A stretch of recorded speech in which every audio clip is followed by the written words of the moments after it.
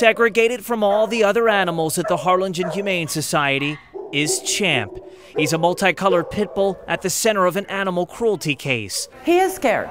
He is scared. He's behind bars and he has no idea what happened. Last thing he knows is he was beaten and then drug in here and put behind bars. Harlingen police arrested the dog's owner over the weekend. Jose Gonzales is accused of punching his pet. Investigators say Champ had a bloody nose, a bloody mouth, and a cut to the face. The shelter's board president, Turman-White, says Champ is lucky because in this case, neighbors along the 500 block of West Polk alerted authorities to the alleged beating after hearing a loud yelp sound. Pat says the cry for help is usually ignored. No one wants to rat out their neighbor.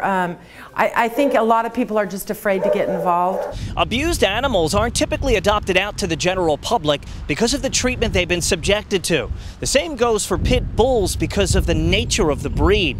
That means poor Champ has 2 strikes against him.